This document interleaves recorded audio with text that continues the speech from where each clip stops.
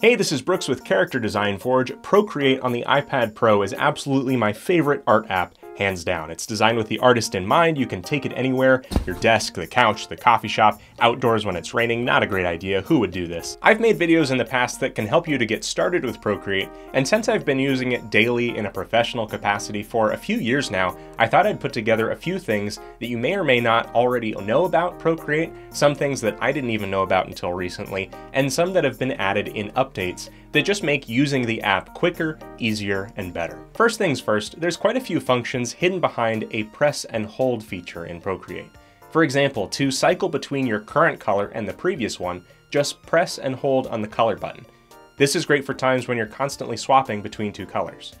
Number 2, if you want to erase with the same brush that you're drawing with, which is often useful to get the same consistent texture throughout a piece, have the brush selected and press and hold the eraser.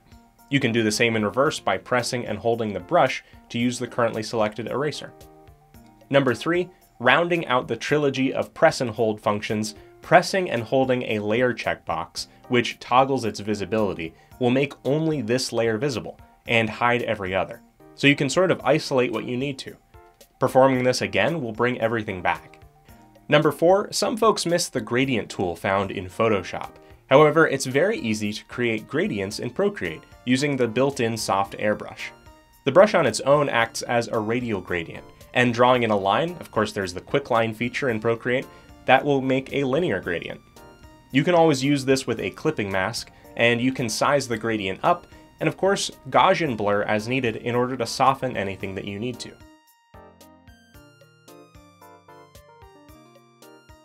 Number 5, speaking of Gaussian blur, if you'd like to make something glow, like a lantern or lightsaber effect, first duplicate the solid color that you want to glow, use the Gaussian blur to make it extend past that initial boundary, and then use the add or color dodge layer mode to make it look like it's a glowing light source. Adjust the opacity of the layer as needed to get the desired look. Number 6, symmetry is a really useful tool to use in Procreate, which is located under the drawing guide menu under the wrench. Click Edit Guide, Symmetry, and then Assisted Drawing to turn symmetry on. You can move the line and the points on the line, as well as change the color of the line in order to draw across it symmetrically. Also available here are horizontal, quadrant, and radial symmetry, which can make some really cool effects or save time drawing things like wheels or flowers. Symmetry is often helpful when concepting mechanical things or props. To turn assisted drawing off quickly, instead of going back through this menu, which can be a pain, just tap the layer that you're drawing on and tap Drawing Assist to toggle it off.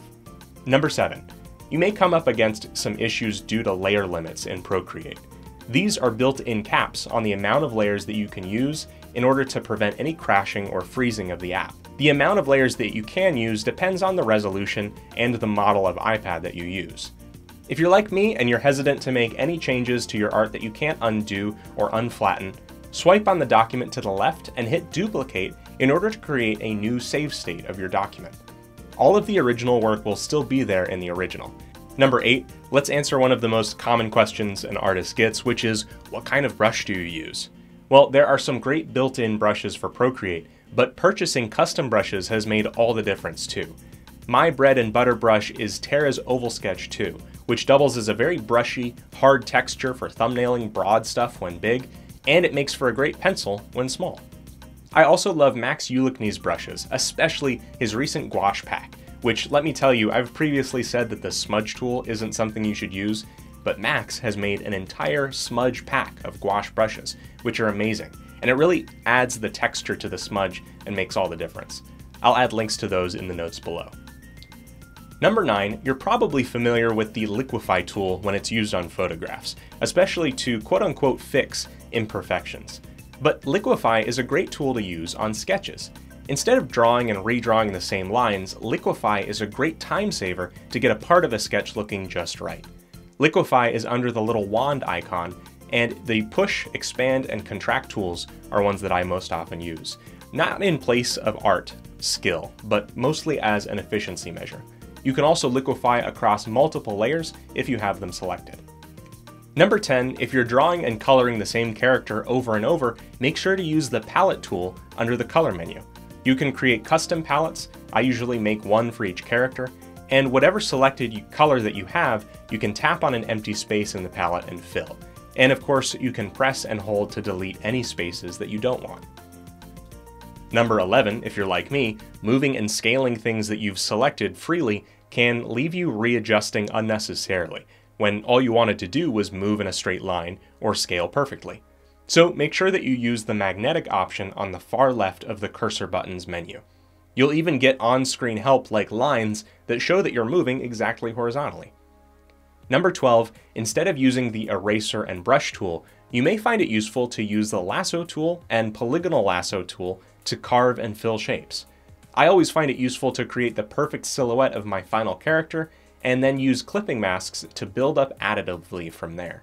One bonus tip, number 13, is that you can actually animate in Procreate, which I made a whole video on last week if you haven't already seen it.